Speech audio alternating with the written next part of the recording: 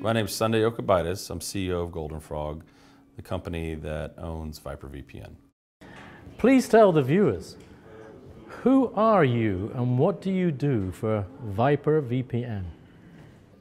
Okay, I am CEO of Goldenfrog, is the company that owns VyprVPN.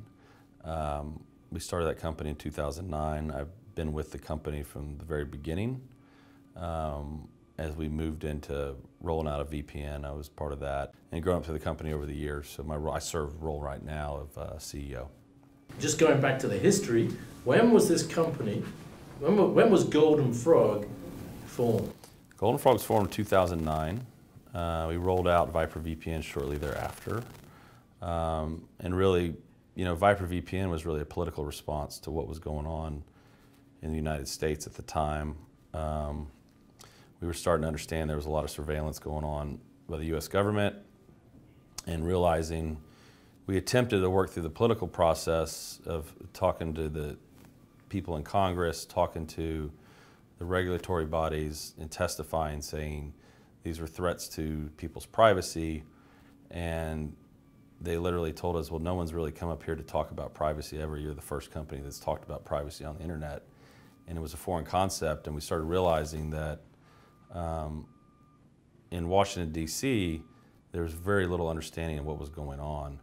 And we lost faith that through the political process that they would provide solutions to protect the citizens. So we said, we need to build a solution to protect people's privacy, and that's when we started VyprVPN. At that time, there were some VPN companies already, but really our vision then was to modernize it and make it easy for people to protect themselves. And that's kind of was our genesis, was really kind of a political response to what was going on the internet that we saw was happening before people really were aware, as Snowden came out and other things and other disclosures have come out. But we felt that early on that it was going to be an issue, and we need to help protect people. What is really the one best thing about VyprVPN in your opinion? The one best thing about us and VyprVPN is that you can trust the people behind it. We're real people. We talk about the issues. We're a very mission-driven company. All of our employees, including myself, are very aligned to protecting the internet. We feel like we've been talking about these issues for years. There's been a lot of VPN companies founded since then. But I think for us, the one thing you should know about us is you can trust us. We take it very seriously, and we're transparent. We're here. So I think consumers should trust us, and we work hard to build that trust, and we're very aware of it. I haven't written this down, but this is something else I've noticed because I've gone to your website and I see your faces. I've been on other VPN websites, yeah, and the people are anonymous. What advantages do you get from that? I think being transparent about who you are, why you're providing a product to consumers, is how you should do business today. I think all companies should do that. Should say who they are, where they are, what do they stand for, and that way people can feel comfortable, they can trust the company. So for us, it's just core to who we are. We have from the very beginning been vocal about issues, put our name to it, and we're not, a nameless, faceless marketing company that is providing a service. And I think that's what's my concerns about the trend I'm seeing in the VPN industry, is that where you have folks that have rushed in the industry that don't care about privacy. It's not core to their mission. They're not transparent about what their real reasons are, and I think that puts consumers in a tough spot. So we're trying to build that trust by being transparent, talking about who we are. I think it's something that's been core from day one. What are the most important points or facts about VyprVPN from your opinion? I think, again, we're a mission-driven company, and we have been talking about this a lot. I think a lot of companies have imitated it, which is nice, but we were the first to talk about privacy, security, freedom. And that's what a VPN delivers. And I think that for us is talking through that and being very mission driven and focused on that influences everything we do is one of our best qualities. Yeah, sure, I think our applications are modern and compete and are easy to use, right? But I think It's really more about what our core principles are that should lead to people trusting us. For many years, we talked about how it's hard to be anonymous on the internet. We were very out front on that. Took a lot of criticism for that. But I think what you see as a company, we are wanting to put our opinion out there to educate people and to also build trust in what we're doing, because we're always focused on our mission of, throughout all the companies we have here, we have multiple internet companies, but I think is unique for VPN companies. We have multiple internet businesses, and across all of those, we have core principles of really preserving and keeping the internet open so people can communicate. That's what it's about, people talking to people. So we have that, I think, is our core mission is important. Mm-hmm. There is more information than you would ever think that an ISP can see about you, and the advertising, the intrusion in their life. So I think there's a lot of concern about corporate surveillance.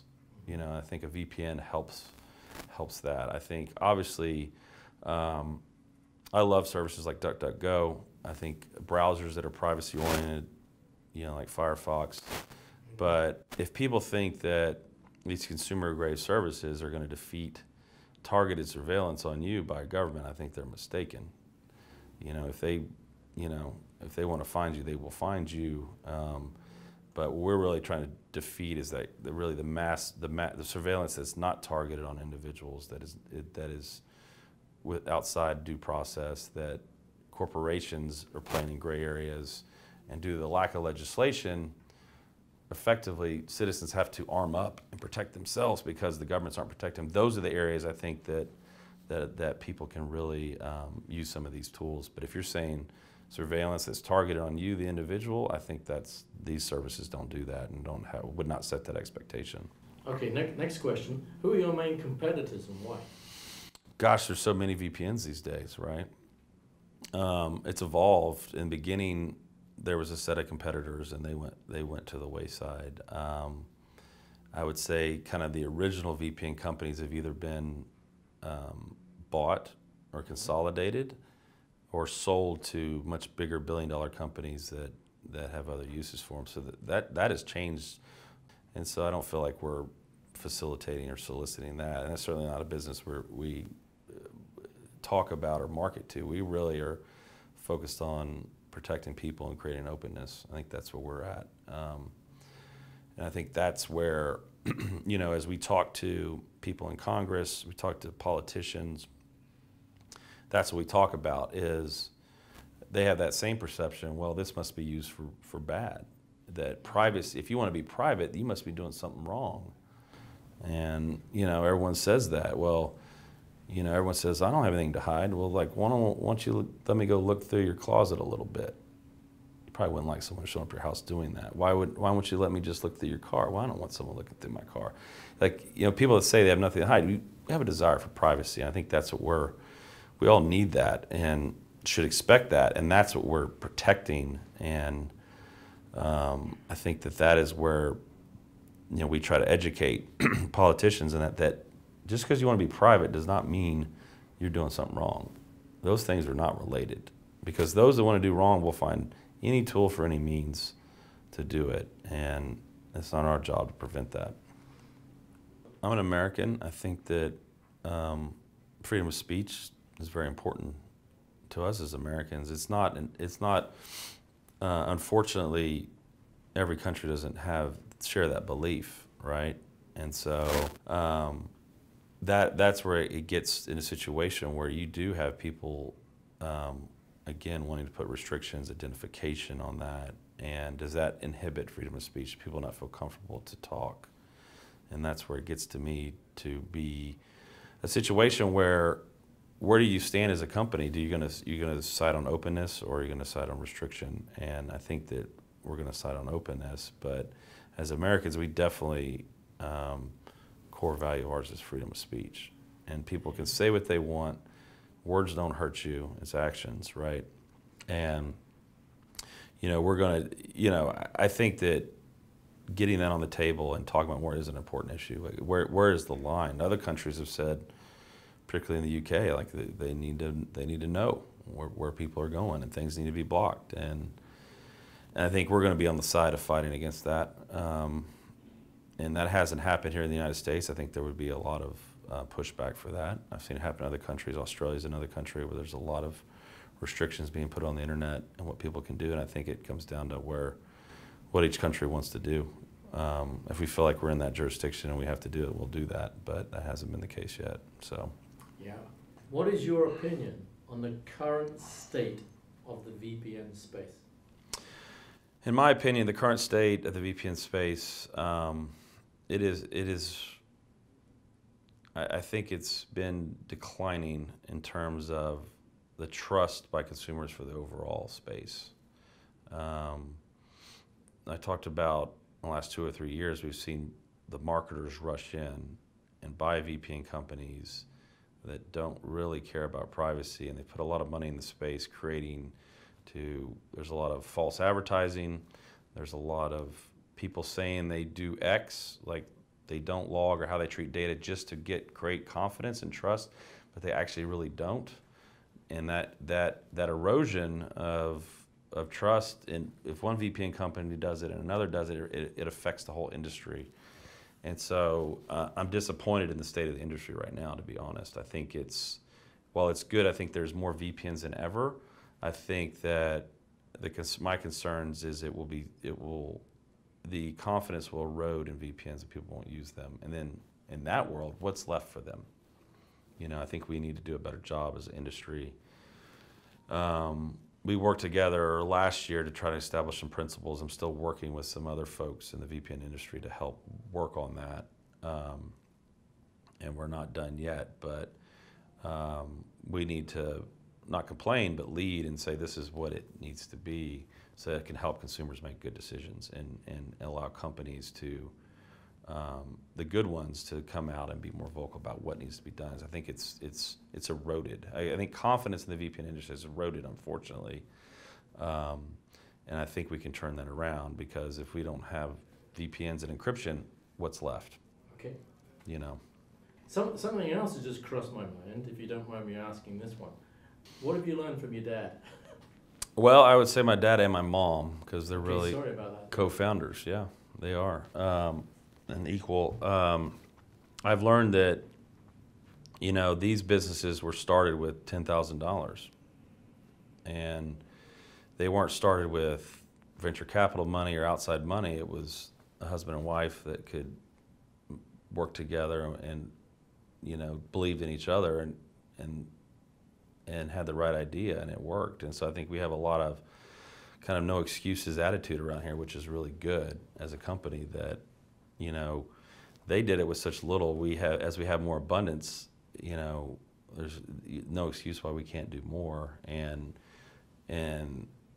hard work and being committed to each other and working together, there's a lot you can do. And I think that's what I've learned from them. And I think that spirit is throughout all the companies of, kind of that blue collar approach to it, where vis-a-vis where you see other tech companies is go to outside parties, get a lot of money, and it either fails or it does well and they sell it. And we've built it more from the ground up.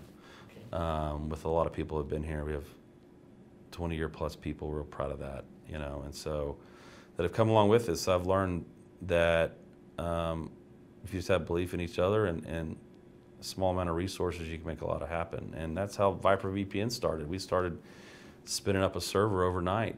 Took our technical guys 3 or 4 days to do the first server, and then they say, what are we going to do next? And that's how it was birthed. It was just a small amount of resources, and let's put it in the market. Let's start trying to protect people. And it didn't start with some multi-million-dollar plan. It started with just setting up one server and going from there. And so I think that sort of attitude is what I've learned from them, is to be nimble, and you don't need a lot to do a lot.